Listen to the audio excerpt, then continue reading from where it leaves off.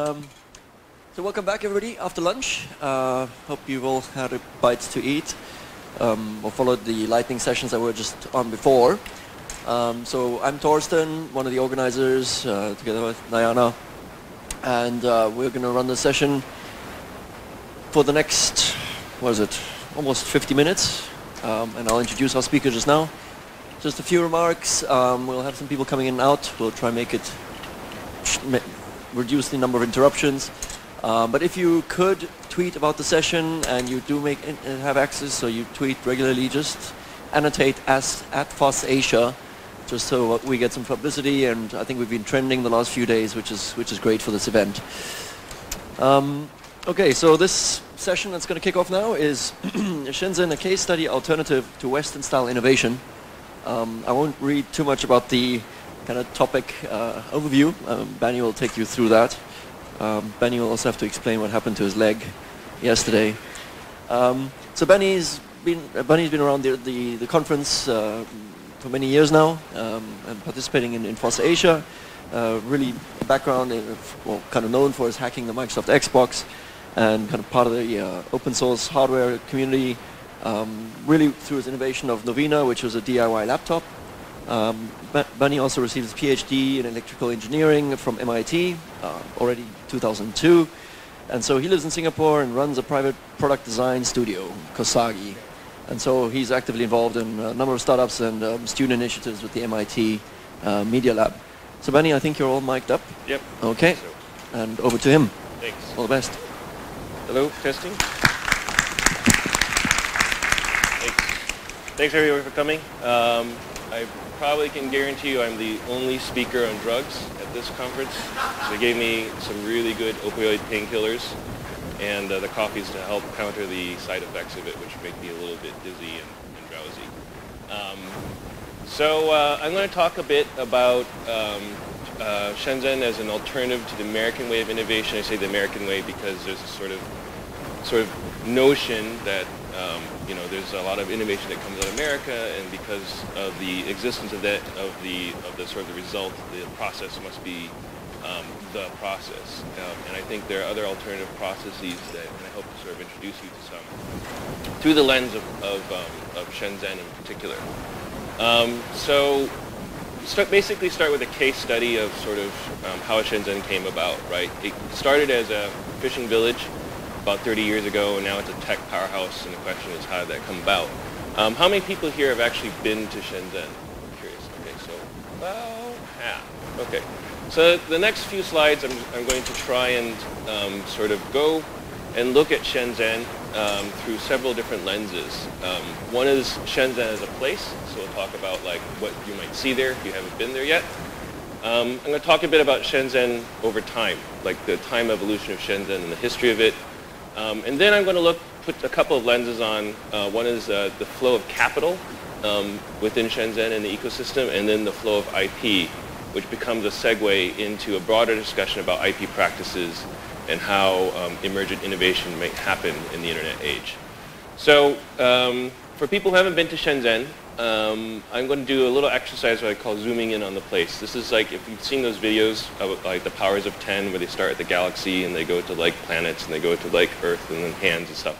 It's a bit like that, but starting at the sort of the territory level of Shenzhen. So when I talk about Shenzhen, and a lot of people when they say Shenzhen, they're actually referring to the Pearl River Delta, right? It's not, Shenzhen itself is a specific city in an area. It's like when people say Silicon Valley. Silicon Valley is what? It's like San Jose or San Francisco? Is it Fremont? Is it like, it's this huge area? And so Shenzhen has sort of been used as a generic term for the overall Pearl River Delta. And in 1980, it had a population of about 300,000 people. And in 2011, it's had 10 million people. Currently seems to be about 40 million people and $500 billion GDP in 2007. That's a decade old, those numbers. So it's like, it's a big area. It's very productive. It typically includes, when I say Shenzhen, people will mean if they land in Hong Kong, they say they're going to Shenzhen. If they land in Guangzhou, they say they're in Shenzhen. If they go to Dongguan, they're in Shenzhen. So that's a little clarification of the overall area. So at one zoom, these are the stereotypes that basically everyone knows There's a company called Foxconn there. It has millions of employees and hundreds of billions of dollar revenue, produces hundreds of millions of products per month. They make iPhones in Shenzhen, and there's a communism in China, right? These are sort of like the things that everyone knows about it. And then you look at sort of the stuff that comes out of it, and both of these devices are made in Shenzhen. So the one on the right, you're probably familiar with, that's an iPhone. The one on the left looks like an iPhone, except it's much smaller, and it runs Android, and it costs about 40 bucks. And both of these things are coming out of that same ecosystem, right? And this sort of becomes like a little thread you can start pulling. Like, how does this come about? Where is it happen? I mean, it's a very easy to sort of state the platitude of, oh, they just copied a bunch of IP and they put it into this box. Except that, like, this is not really a direct copy of IP. You don't just copy something and print it and then just turn the resolution smaller and you get a smaller phone. It's actually, fundamentally a different piece of thing that just happens to look the same on the outside. And it's more than just iPhones and clones. So these are just like some examples of the types of things you might see there. And that top picture, everything in that case will make a call. So all those little model cars there have phones on the inside of them. This looks like an Apple Watch, and this is from a long, long time ago.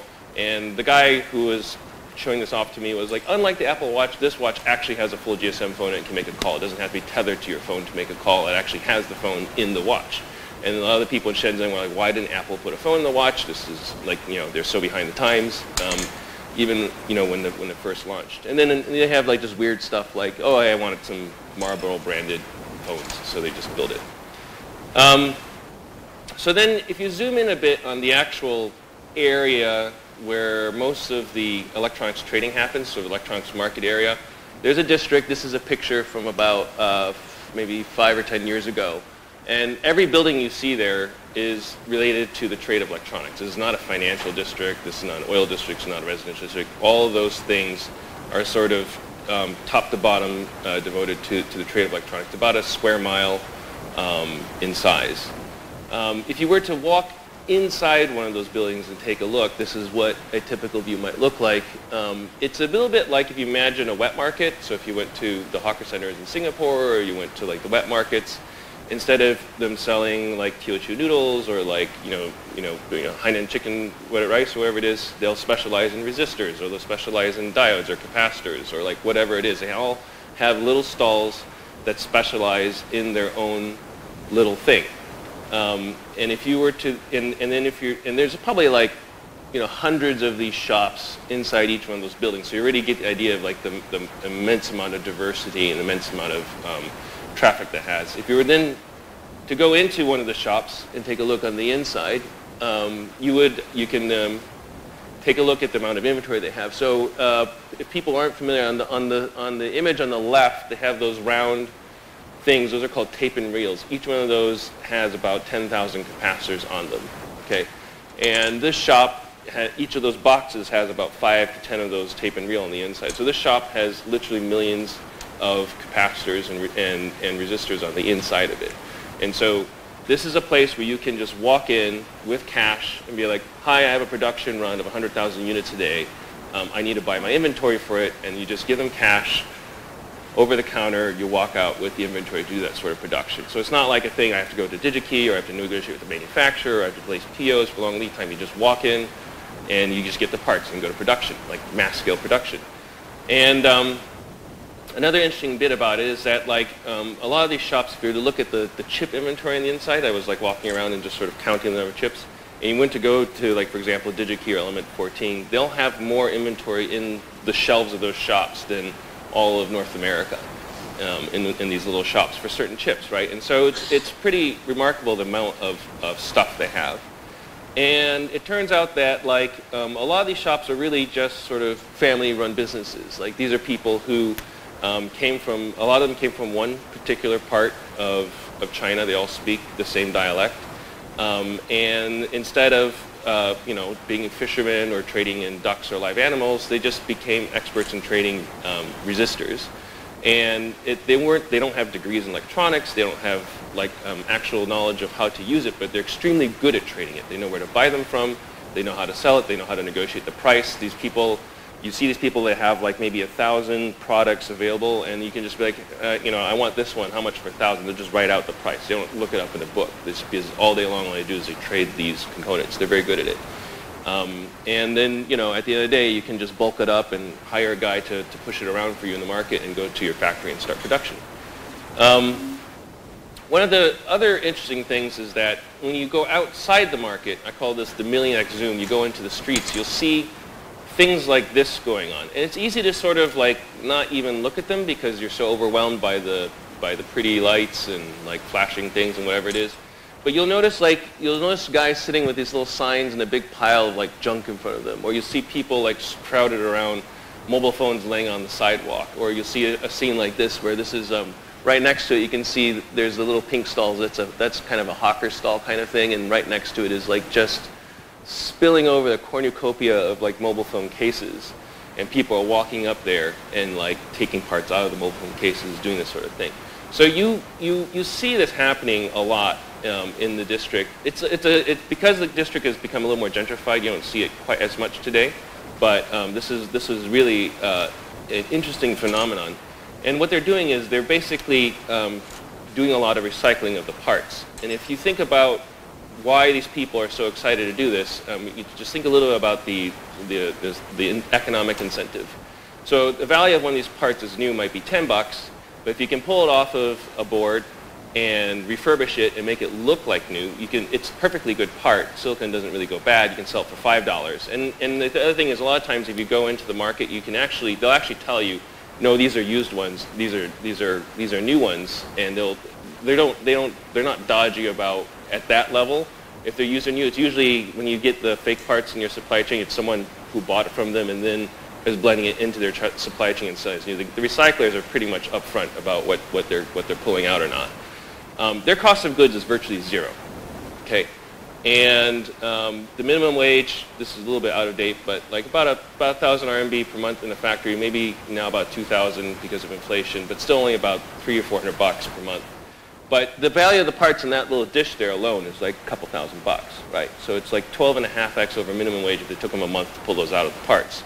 And so if you were to compute the wage parity of what you would get, like your cost of living, assuming that your minimum wage of $8, it'd be the equivalent of having like a $200,000 a year job, basically pulling junk out and upcycling it. And one of the really important things to note is that the skill used to do the recycling is actually a skill that's trained at factories. So like I was at a factory once that was doing video cards, a bunch of NVIDIA video cards, and there was a person there who had a pile of cards, and she was pulling off DDR memory, pulling the balls off, putting new balls on, and preparing them for production again, because those were defective cards, right? And they're not just going to throw them away. They're going to recover all the memory and they're going to reuse it in production. So this girl was being paid probably minimum wage to recycle parts at enormous value to the company. And what happens is these people are like, wait, why am I being paid minimum wage to do this? Why don't I acquire those parts myself and then go into business selling parts like new, because this is what they do in the companies all the time. So that's why you see a lot of recycling happening in the ecosystem. And to put a little bit more of a fine point on what the gray market and fakes are, a lot of people, when they think of faking, they think of the thing on the left, right? It's like, oh, we're going to make a fake iPhone. The thing is, it's super hard to do that, and it's really trivial to tell it's a fake, right? It's actually the wrong equation. You put all this effort in, and a lot of people are like, I'm not going to pay as much as a real iPhone for this because it's a smaller, crappier iPhone, right? They expect it to be really cheap. Actually, the more common type of fake is what happens on the right-hand side. This is an example of a part that I actually had bought. It's a genuine Xilinx Spartan 6, but if you look at the chip, you see a little white rectangle that I kind of highlighted in the arrow there. What happened was that the vendor had taken the laser cutter and sort of blasted off a label on that said ES, engineering sample, right? And so they're perfectly valid silicon from Xilinx, right? In fact, the engineering samples for this particular chip had only one small erratum versus the main product. But when Xilinx retired the engineering samples, the distributors were all supposed to grind them up and throw them away because you're not allowed to sell them into the market. Instead, what they did is this particular problem, they actually were very clever about it. They laser marked off the ES. So when someone checks, particularly the untrained people, they say, okay, we have to make sure all the numbers are there. There's nothing extra. And then this white rectangle, like, okay, whatever, right? You know, there's just a white rectangle on it, right? And then, so it gets into the factory, and they only blended it in at a rate of about 3% into the supply chain, right? So if you had any problems, you might think that it was just a problem with your design or some defectivity or whatever it is. But the average part vendor, when they're in the supply chain, only makes a few percent margin. So by blending at 3%, they double their take, essentially, out of the deal on a very, very expensive part, and it's very hard to detect. This is very easy to do, but very hard to detect. This is actually the much more typical type of faking that you have in the market. So the most notorious fakes are usually derivatives of genuine goods. So it's not like someone's actually gone and copied the good, but they're actually, for example, a ghost shift. So this is when you have a factory line that produces a particular product. It's fully approved. All the workers are trained. They have all the test procedures. And what they do is they run a forced shift in the middle of the night when the managers are out, and they keep the product themselves, and all the margin, they sell it directly on the market. That's a ghost shift. Right? Those are very, very hard to detect because they're actually, for all intents and purposes, genuine. It's just that they may not care as much to throw away the rejects. Right? They'll blend them into the production. Refurbishing, like I talked about, remarking of parts. Warranty fraud is a very typical thing. So this is where people will say, okay, you've got a phone that's got a problem. I'm going to go ahead and do something to it so I can hand it back to Apple and get a brand new phone, right? And so essentially they can take a phone that someone would throw away, hack it a little bit, and they'll trigger a code from Apple that causes an automatic, like there's these codes they put in the screen and you go in the Genius Bar and plug it in, like, oh, this is ID code, blah. Okay, well, you get a new phone, right? And so essentially it's a form of fraud that they do to try and upcycle phones that would otherwise be thrown away. And then also improperly destroyed production defects. So anyone who does hardware knows that you don't get 100% yield. Stuff that doesn't work, you're supposed to destroy and throw away. They don't get destroyed and thrown away. Instead, they're remarked, labeled, and sold on the market. So that's more typically the types of fakes that you see. So that's sort of Shenzhen as a place. I'm going to talk about Shenzhen over time, right? So the snapshot you saw was probably accurate as of about like 2 or 3 years ago. The place is very dynamic, constantly changing. But you know, in the 1980s, China had 1 billion people, and they didn't have a Shenzhen, right? And what happened was, around then, some very large manufacturers, the Foxconns and the Huaweis, started setting up huge mega factories there because of cheaper labor, and had almost no infrastructure. They just brought in sort of assembly laborers to sort of, you know, build PC motherboards. Back in the day was the big thing, right? You know, just hand stuffing components, whatever it is, toys, whatever. And so out of 1 billion people, they maybe took 1% of them, and they got 10 million assembly laborers trained up to do factory assembly. And then in the 90s, they had sort of like a diaspora of medium to small factories. What happens when you have one large factory is you have other small factories that crop up around it to service a large factory. So a Foxconn facility might be assembling a PC case, but then you need someone who supplies the metal for the case. You need someone who supplies the cables. You need someone who supplies test equipment, someone who services the assembly robots. And those all become small factories near that area because it's more efficient, more competitive. And so you have a diaspora of small to medium-sized factories filled with hundreds of thousands of technicians and engineers. These are people who, over the last decade, had maybe been assembling stuff and figured out how to repair things or figure out what's going wrong. They've learned a little bit on the job. And that led to, around the turn of the millennium, the rise of the Shanzai. The Shanzai are the people who are known as sort of the copycat barons of China. And essentially, perhaps, you know, the anecdote that I've heard about where they come is they're a bunch of people who are like tax engineers in companies like Motorola and Nokia, BlackBerry, RIM, that sort of thing. And they were just like, we could build this so much cheaper if you guys didn't have all this stupid process, right? They would have all these meetings and like reviews and throw away things, and like they're like guys, like, we can build this phone for half the price if we just did it this way. And they would get pissed off, and they would leave with all the IP, and they'd be like, we're just going to build phones at half the price because we know how to do this, right? And so they would go out and they would build phones at half the price and sell them, and they would, you know, change one letter in the name from Nokia to a Nikia or whatever it is, and then you had these sort of phones arising. And they were pretty much direct copies back at the time. But out of those, you know, sort of Shanzai, you end up getting thousands of sort of managers and designers of shops that now have routinely produced a difficult consumer product, and they know a lot about it, and they're pondering, okay, well, we have all this capability. We need to differentiate ourselves. We had to do something different. Now they really are at a position where they can be like, okay, what innovation should we do? And out of those, from the Shanzai, around 2010, we started to see the rise of companies like Xiaomi and Tencent, Taobao, Alibaba, these sorts of things. They sort of emerge out of this as the people, the group of people who were able to actually come up with an idea, innovate, create something different, and now you have your sort of dozens of major tech corps in China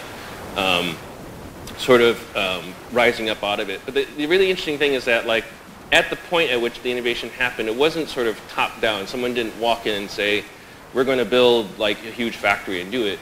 The point at which someone wanted to innovate, they had the whole supply chain behind them to do it. They could execute very quickly and very rapidly. And so one question I oftentimes get from like U.S. pundits is like, how do we bring this to, to Silicon Valley? Why aren't we doing this in Silicon Valley? Like, how much money would it take? What do we have to do? Surely you just have to take a few key players, transplant them, and give them some money, and things will happen, right? And I'm just like, you don't understand. Like, you need to have like hands that know how to do these things to build these products. They're not just, it's not like GitHub where you just clone and make, right? So another lens to look at Shenzhen through is the flow of capital. And this is another piece of the puzzle that sort of explains the phenomenon. Decades ago, someone invested $1 million in a pick-and-place line, right? And this pick-and-place line probably built your BlackBerry phone, right? Or your little Motorola flip phone back in the day. And they were doing 0402 components, and it cost millions of dollars. That machine ran for 3 years, and the company decided they had to upgrade, so they got rid of the equipment. But they don't throw it away. They sell it at 10% the price, $100,000 as scrap, right?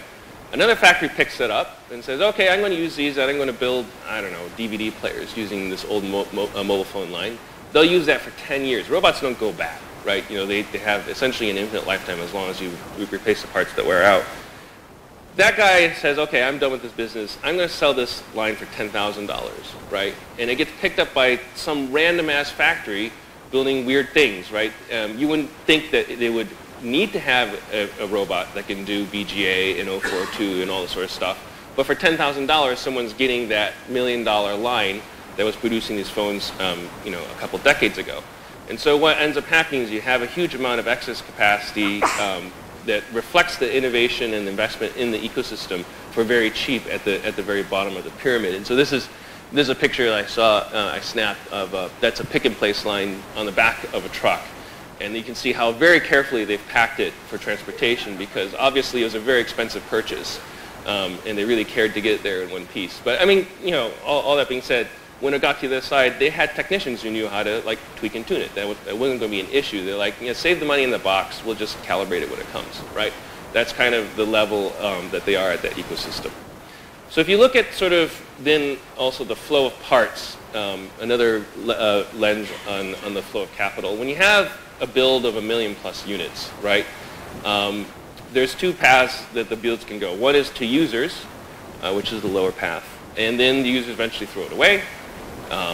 It becomes e-waste. There's zero cogs to it. Goes into recycling, and as I told you about it, you can resell it for 50% the original price on the gray market.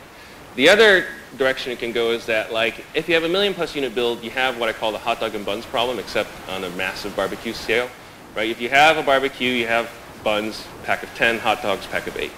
And so at the end of the day, you're going to have 2 buns left over. When you do a 1 million unit build, you're going to have some hot dogs and buns left over, except that at that scale, it's like 10,000 is your tailings after the run. And of course, the factory doesn't just throw them away, right? The factory will scrap and liquidate them for about 10% of the original purchase price. And one of the other key things to keep in mind is that factories often have an aging schedule. They can't actually keep parts on the line for longer than 2 years because oxidation, whatever problems. So they have mandatory trash deadlines for the inventory if it doesn't get used up in time. So there's this constant flow, like trickle-down flow of scrap and excess that's coming into that gray market. People will aggregate, repackage, and test that scrap and sell it on the gray market. So this is another source of the components in gray market. So when people say, hey, you go into the gray market and can you trust the components? Well, you really have to know where it's coming from, right? Is it coming from, if it came from factory excess and there's a bunch of resistors, it's going to be fine, right? Just take it, right? It's not a big problem. If it's like recycled memory chips, okay, you might want to be a little bit careful because flash memory does wear out over time.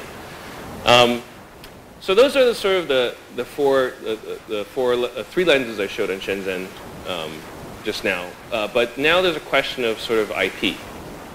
Now that we know that they can get parts and where the parts come from, how do they go from like a tray of like parts into an actual phone? It doesn't just happen overnight.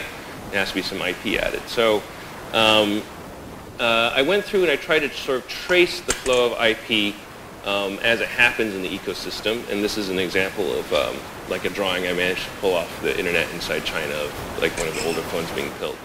And sort of the punchline is I call it, there's a system I call Gongkai. It's not actually the word for open source. There's actually a proper Chinese word for open source. But as everyone here knows, open source implies a certain license, right? You have the right to license it under a BSD license, or you have the right to license it on a GPL license. In Gongkai, you don't have the right to license it. You have it, right? It's the difference, and so the Gongkai sort of means public. It's the difference between being like, hey, I'm going to do a porn shoot and like put my picture out on the internet because I want to, or I happen to be like showering in front of my window and someone took a picture of me and they put pictures out on the internet. They're both on the internet, right? But one of them was intentional, the other one was not. And so, you know, the Gongkai system sort of evolved in the absence of Western influence, largely insulated. It has a similar impact from the standpoint of enabling access, but a very different cultural legal construct, and it enabled a rhythmic burn of hardware that we see.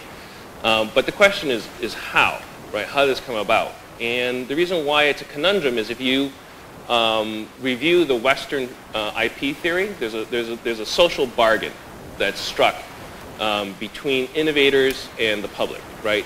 If you were to read the U.S. Constitution, it actually says that Congress shall have the power to promote the progress of science and useful arts by securing for limited times to authors and inventors the exclusive right to the respective writings and discoveries, right?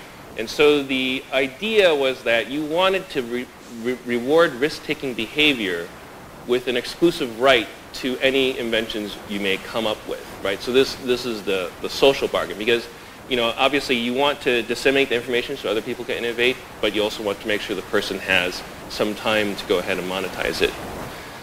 There's some problems with the bargain today is that limited times is now 20 years for a patent. 20 years in the tech industry is an eternity. That was like from the 8088 to the Pentium 3, so we went from a 5 megahertz machine to 800 megahertz machine. Might as well be forever, right? Maybe it's in perpetuity. And copyrights are in fact an eternity. Anything that you saw when you were a child growing up, you will never be able to rip, mix, and burn and use on your own. You can't own your childhood anymore. It is owned by Disney and other people who will sell your childhood back to you again in the form of sequels. So the interesting thing about open source is the open source bargain recognizes that money wealth is not the sole driver of innovation. So this one strikes a slightly different bargain. One is that you know, maybe I want public recognition, I want attribution. Maybe I want to have a legacy. You know, maybe I'm just curious. Maybe I have some altruism. Right? And so what they did is they said, okay, instead of saying like, I'm going to have a limited amount of time to sort of milk the public for this, you're going to promise not to sue me, and you're going to go ahead and attribute me, and then you're going to share my idea with the rest of the crowd. Right? So that's what a lot of the basic licenses look like. The problem is that Western-style openness still bears a heavy legal burden. And the example I like to cite of this is that the two open source initiatives, Open Source Initiative and Open Source Hardware Initiative, had a lawsuit over their logo because they look too similar, right? And the reason why they have this lawsuit isn't because they're a bunch of pricks. It's because there's actually like a legal theory that if you don't try to enforce your rights, then you lose your rights, right? You know, there's actually sort of an encouragement in the law to try and actively pursue, particularly around trademarks, these types of things. And so, like, you know, who in this room has money and time to just go ahead and, like, you know, go into courts and like fight over stuff like this, unless you're a lawyer, in which, you know, both of these institutions had like lawyers on their board, so it's not a problem for them to do that. And then there's a whole bunch of other stuff, just like, you know, you have to really comply with the licenses. There's a whole like, am I GPL clean? There's a whole bunch of like you know, if you license something GPL, it'll never end up in a Microsoft repo, for example. But if you do BSD, Microsoft might pick it up and use it, right? There's a whole bunch of overhead that goes with it. So what's the impact of that legal burden? Okay, so this is a, perhaps, slightly skewed example, but like I like to say this is an example of what Gonkai can produce on the left and what open source produces on the right. And so these two are like a snapshot from around the same time. On the right-hand side is the Arduino Uno. A lot of people are familiar with it. It's a typical piece of open hardware as practiced by typical hackers at the time. It's a 8-bit 16 megahertz CPU with 2.5K of RAM, has a serial interface and a voltage regulator, costs about 29 bucks quantity one, right? Around the same time, if you went into the markets and you look at what the Shanzai were producing, they were building quad-band GSM boards, phone boards with a 260 megahertz CPU, Bluetooth, OLED display, MP3 player, lithium polymer battery, $12 quantity one, right? So with these people on the left-hand side had no burden at all to acquire the IP to build that phone, right? And so they were able to go ahead and build that phone. Whereas on the right-hand side, the people who built the Arduino Uno had no burden to acquire the IP to build the Arduino Uno, but that's about as far as you can get. You're good luck trying to get the IP to build a phone in the Western ecosystem. You try to write through the front door. They'll literally be like, you have to pay us $250,000 to even see the data sheet for a lot of these phones. So based upon this, the question is, how does Gonkai survive? According to Western IP theory, the basic bargain is broken. There's no motivation to take a risk. You take a risk and it's going to get stolen from you, right? That's, but the evidence is that business is booming. You have Xiaomi, you have MediaTek, you have all sorts of stuff. They're coming up. Like, so clearly, like either they're broken or the idea of the bargain is broken, right? And the evidence seems to show the opposite. So the explanation I have for this is that this is a picture of the Galapagos. China is like a Galapagos. Like it's an insulated ecosystem that was able to create its own sort of norms and rules in a stable fashion that is sustainable. And so if you were to look at sort of the changing face of innovation internet age, on the left-hand side is a picture that I pulled out from whatever, the internet, of what is a classic view of innovation. This is like, I think it's called the Alchemist Stone or something like this. And it's, literally a gray-bearded white guy, right? Kneeling in front of the moment of invention, sort of the Tony Stark idea that like there's a person who discovers something big, and they are the big mind, the big man who deserves the reward for doing that. And there's some like, faceless assistants in the back, whatever it is, but they're incidental to the plot, right? And then, but on the other hand, if you were to look at sort of the internet age, people, if you were to try to look at what a graph of innovation looks like, you get something like this. This is a picture of like, the IP address of the internet, right? You just can't put, you might be able to say, Linus Torvalds did Linux, but the list of contributors that go into it is just enormous that goes into the operating system. So the difference between sort of old style and new style innovation is that back in the day, attribution is very important. We can pull up the patent for the zipper, number 1,219,881, and I can tell you that G. Sunback is the guy who has the patent on the zipper. And this is from like, 1917, right? This is amazing. We can attribute this guy to the invention of the zipper. On the other hand, on the right-hand side, we have cat memes.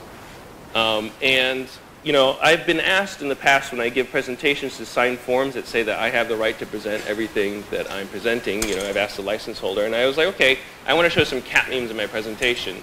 Who took this picture of this cat meme photo? Like, you can't find out who took the photograph. And these are all technically copyright violations. The person who takes the photo has an inherent copyright in that photograph.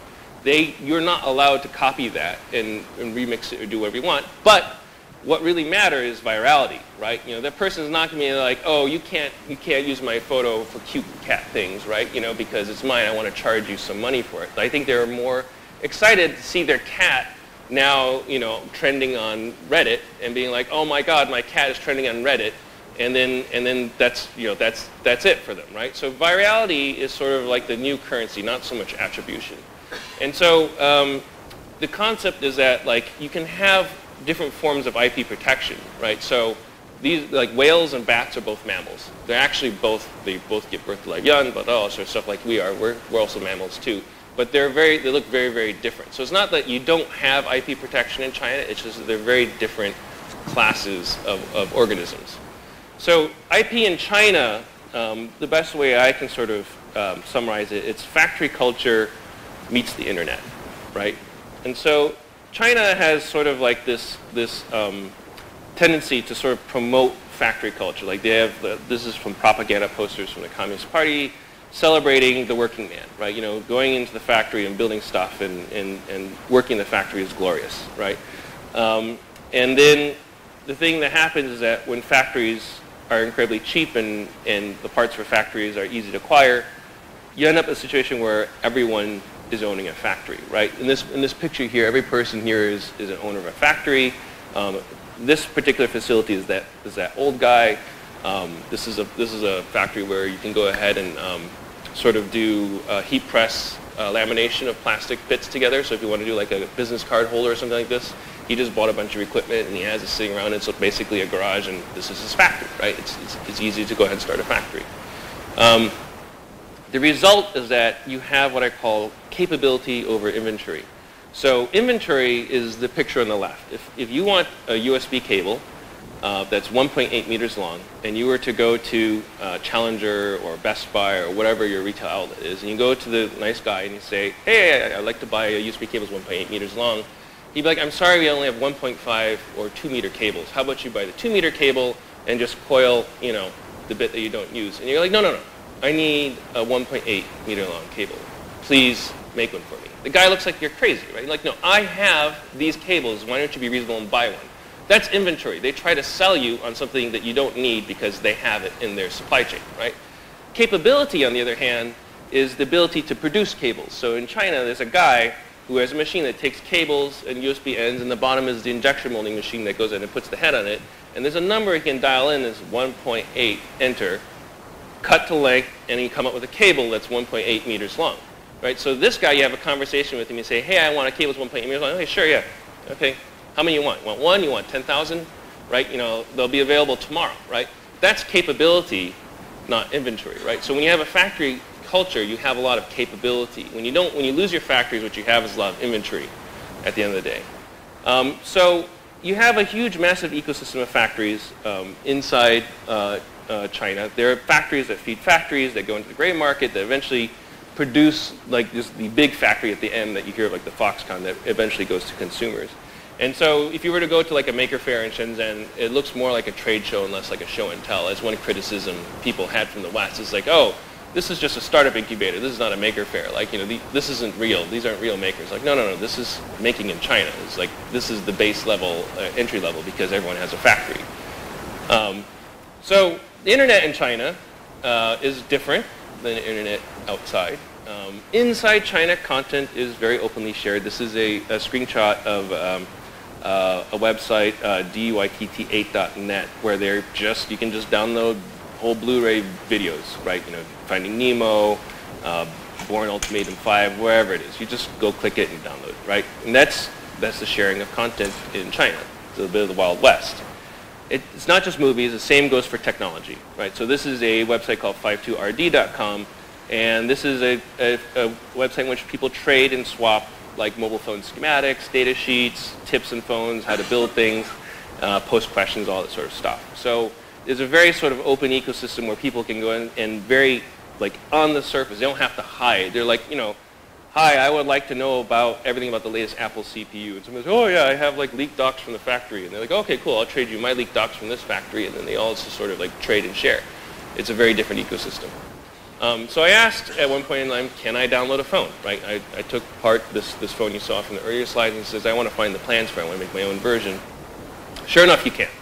So I go onto the website and I'm able to download the data sheets, the schematics, the board layout, and the significant part of the board layout. These aren't Gerbers. These are live editable like PCB in a Lego format, right? So it's not like I was just getting like something I couldn't modify. It's actually like if I want to go ahead and take this thing and add like a bunch of flashing lights on the side, it would be about 5 minutes of work to go ahead and add the LEDs, and I could go fab it out and build it, right? That's very enabling. That's why you can get like all these little remixes of phones and stuff, because like you can get that sort of stuff.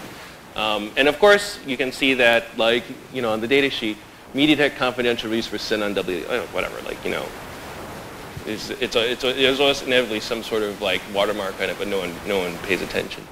So the net result of sort of factory culture meeting the internet is that you go from an ecosystem where virality means cat memes, it turns into one where virality means phone memes, right? So people, instead of just at the level in the West of being able to mix pictures and put cute text on it, they can be like, I'm going to take motherboards and parts and components and other brands and trademarks and stick them together. I'm going to build a Ferrari phone, or I'm going to build like a Hello Kitty, literally an Apple phone that's a Hello Kitty with a Hello Kitty on it. And so if you were to unpack that ecosystem, what you have is you have a bunch of small factories who do like industrial design, tooling, plastics, components, circuit boards, firmware. And they feed into a system integrator who then outputs the device at the end. And there's a gray market below sort of like supporting all this by having a buffer of inventory to do it. And the role of sharing in this network is that there's a lot of people who could be your component vendor. There's a lot of people who could be tooling, a lot of people who do plastics, right? And so the biggest risk to you is not that you're not attributed for it. The biggest risk is that you're just not discovered and you don't go viral, right?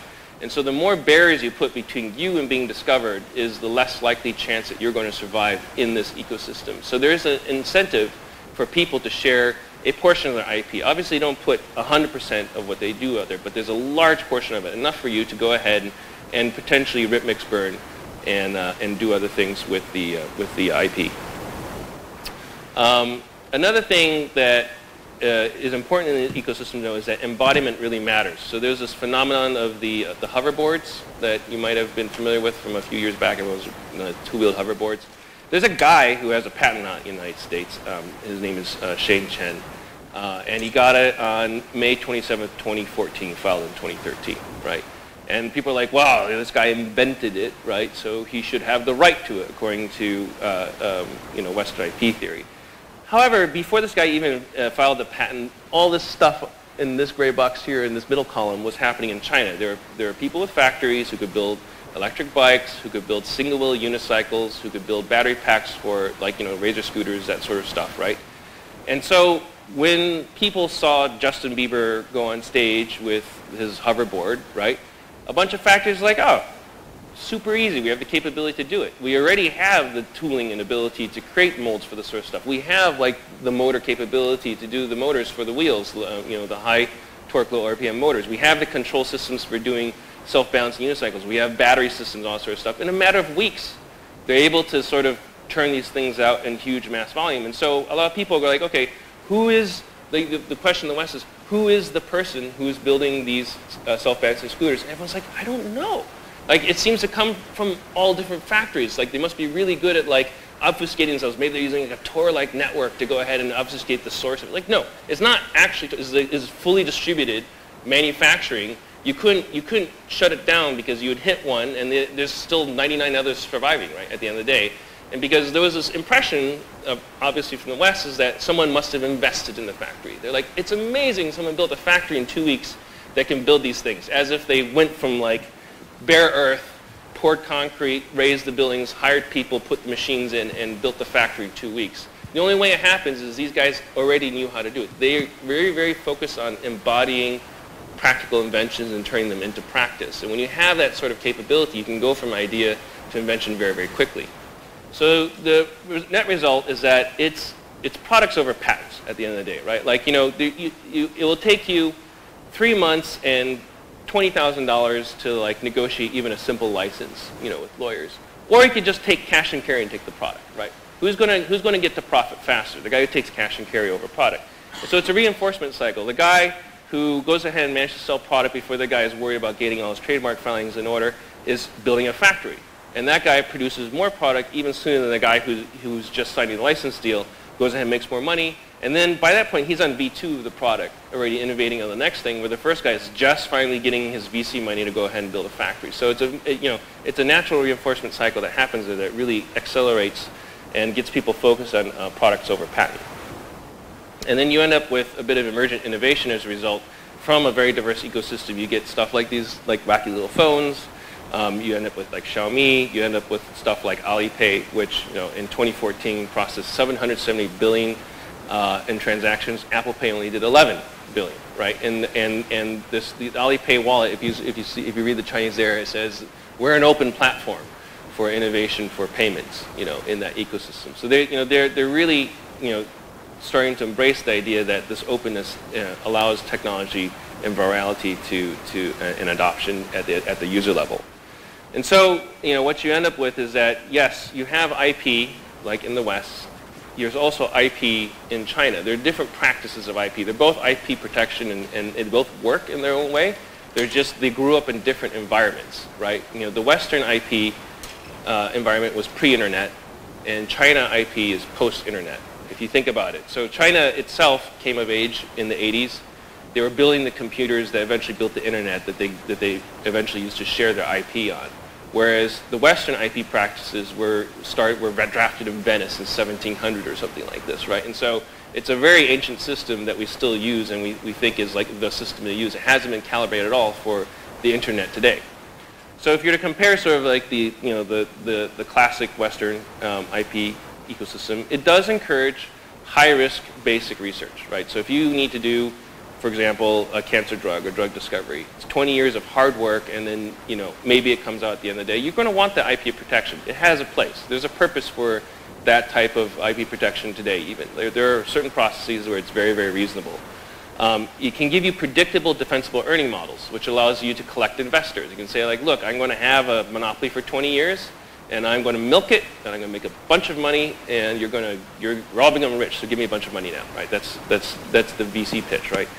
And it's also a very methodical form of invention. You have named inventors. You have a sort of a pedigree. You can sort of point to where things came from at the end of the day. On the other hand, innovation in the internet age, right, it's an agile, robust network, right? So it's not just a single person. It's a network of people. And this network of people can handle systemic complexity very easily, right? So very, very complex things like, even like the hoverboard can arise overnight because you have a network of people who can collaborate together to create innovation at the end of the day. It does mean there's a constant churn. It's very highly competitive. You're not going to be like, yeah, I'm going to have this factory 20 years from now, or I'm going to like retire on this, whatever it is. You've got to love what you do. You've got to keep working at it to survive in that ecosystem. But a lot of times these people, like, it's not sort of, in the Western model, you're like, we're going to go for an IPO, and that's like your cash. That's where your stock turns into cash.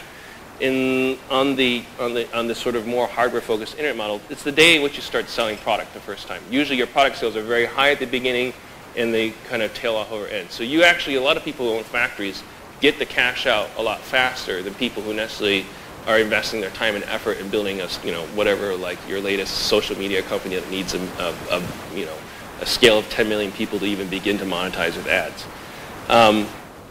And the other thing is that innovation is sort of an emergent network property. So a lot of people are like, what innovation in China? Like, show me the Tony Stark. I mean, there's Jack Ma and those kind of guys, but like, you don't have like Steve Jobs and Reid Hoffman and like all these people who like are like, Elon Musk, the named inventors, like the heroes and that sort of stuff.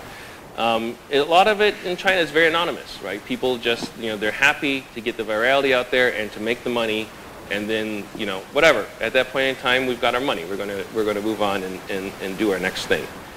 So innovation tends to come more as an emergent network property. And the fact that it's emergent from the network doesn't mean it's not there. The fact that I can't point to the person who's innovative, or I can't point to a single region or whatever it is as the center of innovation, right, and just say this whole area is innovative doesn't mean it's not innovative. It means it's just a different kind of network-based innovation.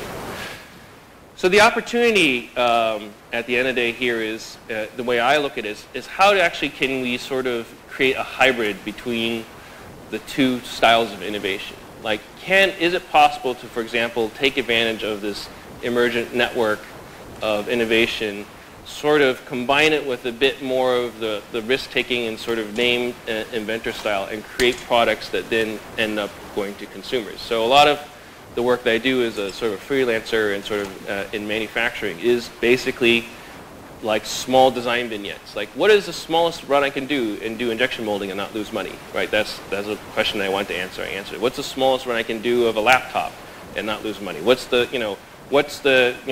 the most crazy custom thing I could get built out of this factory, right? So I do a lot of these like weird sort of almost quixotic sort of projects, but a lot of them are just sort of trying to find different facets of like what are the parameters we can plug into innovation models and actually utilize and then turn into sort of an impedance matched form of innovation that you can market and sell into the Western ecosystem. And so that's my talk. Thanks.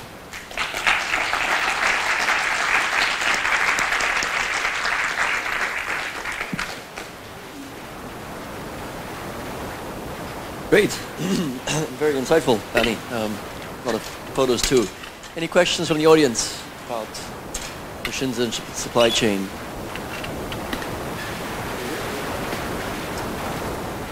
Thank you very much for the talk. It's very interesting. I've got a question. These things that you described, would it work only for consumer-facing products, or that style of innovation applicable for any aspect of, I don't know, software development or biology or other things? Yeah, right. Can this network-style emergent innovation help? Yeah, I mean, obviously, I think the network-style emergent innovation is exactly what open source is in software today. You have that already, and people are willing to accept that because there's no cost of goods and there's solid attribution. I think, for example, in areas like biology, it can help. Like there is some examples of it helping, but it also can hurt, because biology is actually a really difficult field. Reproducibility is like the #1 enemy. You do an experiment, you get a good result, the next day you don't get the same result, right? And so if you have a supply chain with like fake reagents and bits and pieces going through it, you're just tearing your hair out trying to do basic experiments. So there's a fine line in there, but one of the things is you can get reagents much cheaper in China, right? And so there's a balance between like how much do you go towards like a populist model of innovation versus sort of like an institutional model of innovation versus the difficulty of the research that you're trying to approach. Any other? So yeah, so most of the stuff you see is people taking components and doing new things with components. They're all already like baked goods, the fundamental components. Silicon, yeah. Yeah, I've been recently last couple of years involved with the RISC-V project, and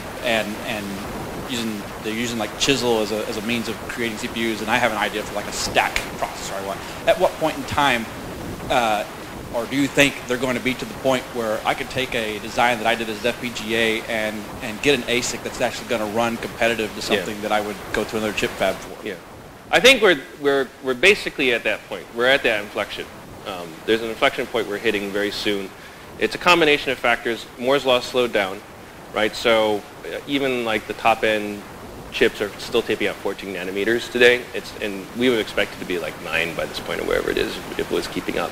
And so the slowdown in Moore's law means that a lot of the fab capacity that is accessible to mere mortals and smaller companies is now coming down in price on the same curve that Moore's law predicted, but now you're basically running the same fab that Intel or IBM might be running a Power 9 or an x86 in level. Probably not 14, but maybe 28 nanometers. Still good enough, right? And so that's one thing. The other thing is yes, that sort of fab capacity is coming online and addressing those markets. You are starting to see more and more. There are a lot of like Chinese companies that do ASICs, like Huawei and Rockchips, and all those guys who are churning these things out, either based on ARM or RISC or Chisel or RISC-V, whatever it is, right? And I think it's more, just that ecosystem trying to organize itself, trying to figure out, like once a business model is found that produces money, people are going to jump all over it. It's going to really, I think, really explode. So I think you will sort of see that level of innovation taking off. And there's also another whole section of innovation in the ASIC space, which is not around SoCs and the high-end stuff, but there's actually a huge untapped market at the bottom. Like, so sort of like, 250 nanometer, 180 nanometer, like oldish silicon, but the win there is condensing a whole bunch of analog and discrete IP into single chips and really making things tiny, tiny, tiny. So like, complete in-ear sort of earphones that have a lot more processing, pills that you can swallow that do tracking of your intestines and that sort of stuff, and telemetry of packages, through RFIDs, that sort of things. These all require that level of silicon integration that was very inaccessible before. But I think you'll start to see a sort of a second boom of like, sort of like the echo wave. Like, so the leading wave was sort of the high-end processors, and then there'll be like another wave behind it of sort of like people sort of like, okay, well, we have smaller, more niche products that are interesting to do, and they're sort of riding this other wave behind. Any other interesting questions to this topic? I mean, Bunnie, maybe if I can just ask something you just mentioned in your answer now is that a lot of this is commercially driven.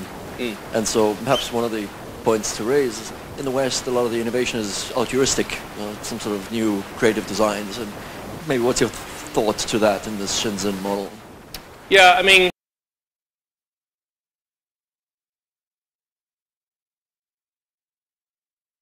there are people who are kind of sort of otaku-ish. They just build stuff and they innovate and they don't really care. They just sort of keep churning stuff out.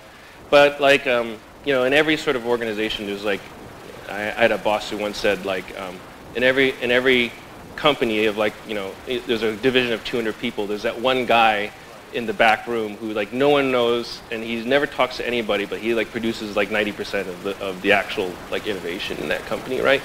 And so I think the ecosystem does have pockets of those guys, and they don't even care to be, like, they're so far from the attribution layer. They're so fundamental to a bunch of stuff. So that does happen, but I think that's just there's just certain human beings who are like that, who really get into something and they lock in, and I think that's, the nice invariant is that happens regardless of the ecosystem. You see them in Japan, you see them in China, you see them in Europe and the United States. I've seen them everywhere. But overall, I do think that particularly when you talk about hardware, there is fundamentally a commercial bent to it, right? In order to build the hardware, you have to spend some money for the atoms. No one will give you a pile of atoms for free. They don't even give you water for free, right? You know, so at the end of the day, fundamentally, hardware innovation is tied to a commercial aspect, which is like and that's one of the big differences between, like, when you talk about open source software, open source hardware, a lot of people in open source software don't wrap their heads around the fact that like money and liability are actual things you have to deal with in hardware. No, good. I mean, just a round of applause again for Bunnie.